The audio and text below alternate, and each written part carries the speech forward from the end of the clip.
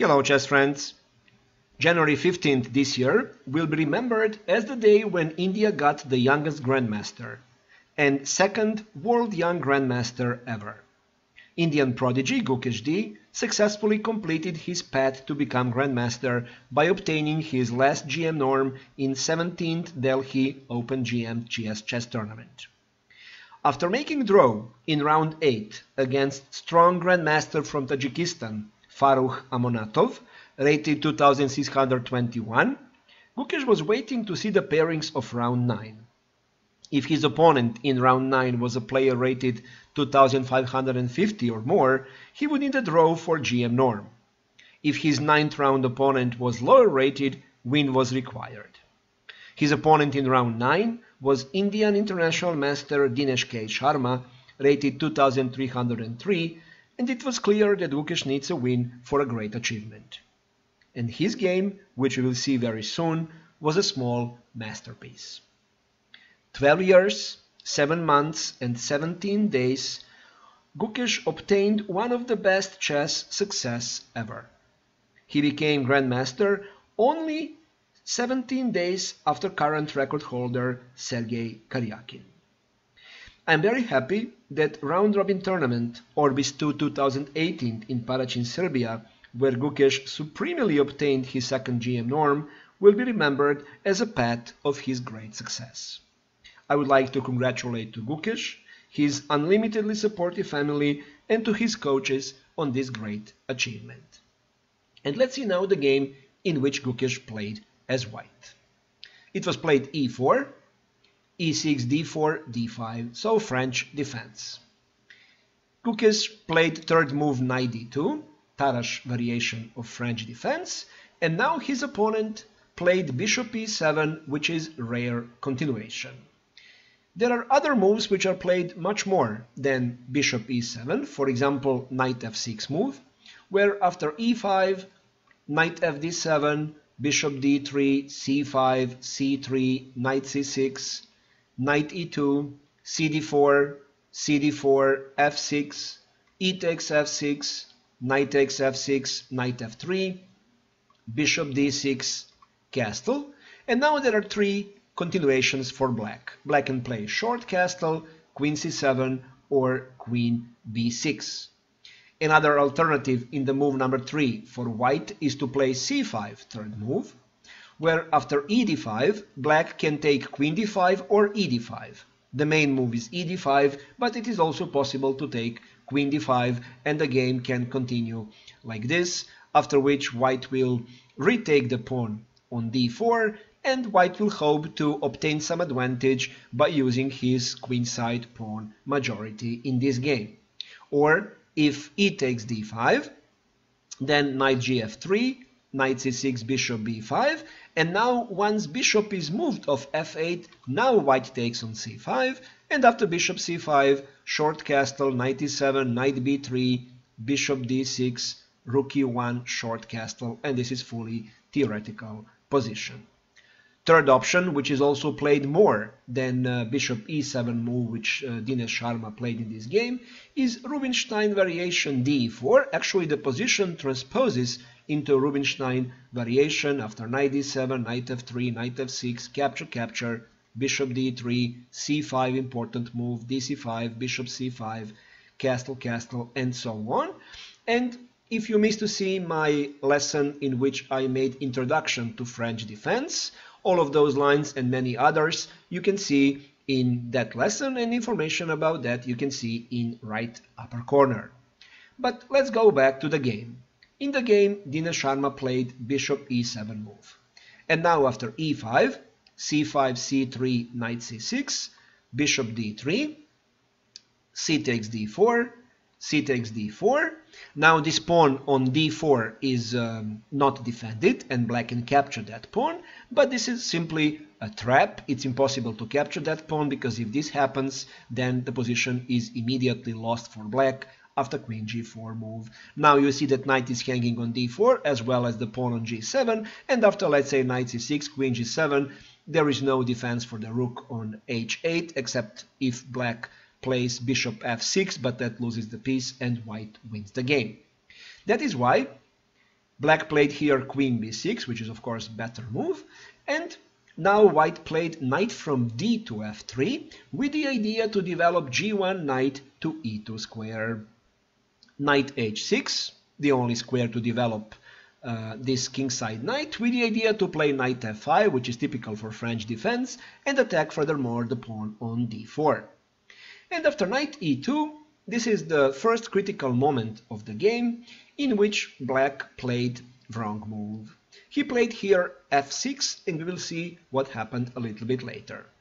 Much better move in this position is knight f5. And now after castle and castle, actually this pawn on d4 is safe, because if white plays a3 in this position, it is bad for black to capture knight d4, because at the end, of course, you see that there is now bishop h7 and queen on d4 is lost. So that is why the pawn on d4 is perfectly safe. Instead of playing a3 for white, white can decide actually capturing bishop f5, but after e takes f5, queen d3, black is okay in this position, although white still has some obvious space advantage. But instead of this knight f5 move, which was better to continue, black played f6. And after e takes f6, bishop f6. This was the moment in which Gukesh was deciding should he capture the knight on h6 or play short castle. And he decided to play short castle, although alternative was to capture the knight on h6 and after gh6 then to castle. This is now a very interesting position in which Gukesh can sacrifice a couple of pawns, but black will have very bad position about his king. So after queen takes b2, knight f4, and after knight takes d4, rook b1 to attack the queen, and after queen c3, rook c1, another important move, and after queen b4, great move, knight e5, clearing this queen's diagonal, preparing queen h5, and although at this moment black is up in material, white's position is almost winning. Instead of entering these complications in which he will need to sacrifice some pawns, Gukesh decided to play short castle, normal move.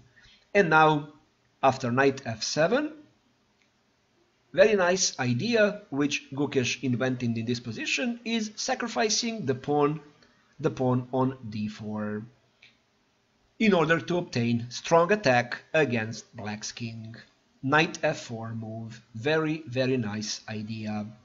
Knight takes d4, black captured the pawn, there is nothing else in this position, and after knight h5, knight f3, queen f3, and bishop e5. Forced move because bishop was under attack on f6 square.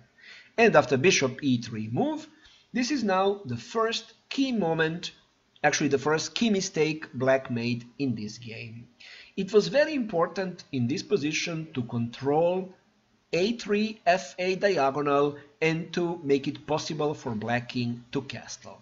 That is why good move in this position was queen b4, and after, let's say, a3, queen e7, and after rook ac1, we must admit that white has full compensation here for being down a pawn, but position for black is of course completely playable.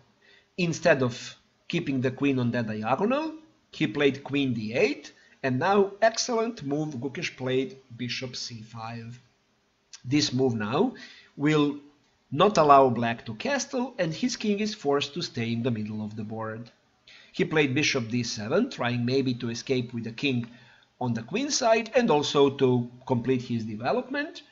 And now Gukesh played rook from f to e1, which is a good looking move, but very interesting continuation was rook from a to e1. And after queen c7, queen e3, rook c8, b4, b6, f4.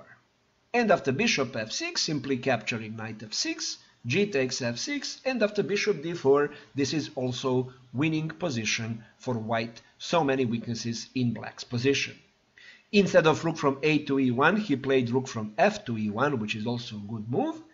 And now black made second mistake, very big mistake, after which position is almost lost.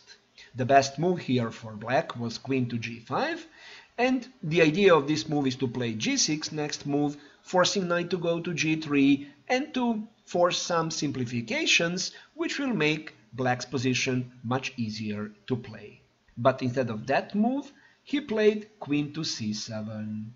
And now after rook from a to c1, position is very bad. Queen is not defending the king anymore on the king side, which is also very important, and position is practically lost.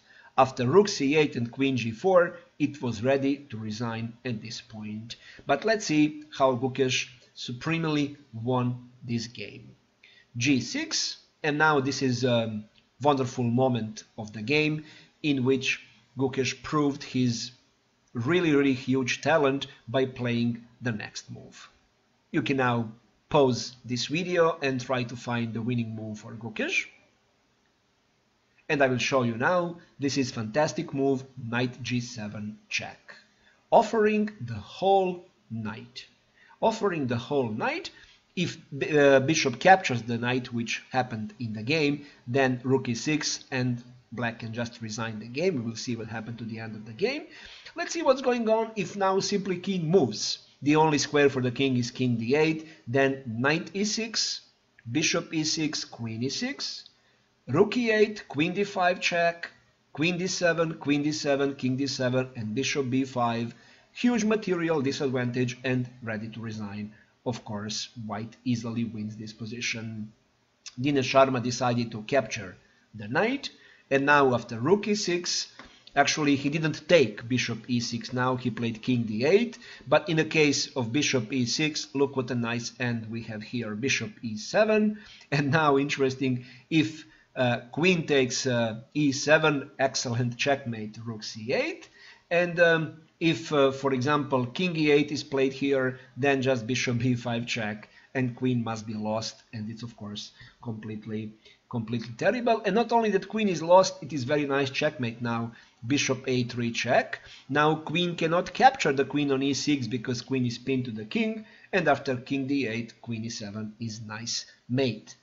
Instead of this, black played king d8, and now it is all almost forced. Actually, bishop e7, bishop d6 check, king d8, bishop takes e7, rook takes e7, rook takes e7, king c7, and after queen f4, black resigned the game because he is so much down in material and there is nothing what can be done anymore in this position.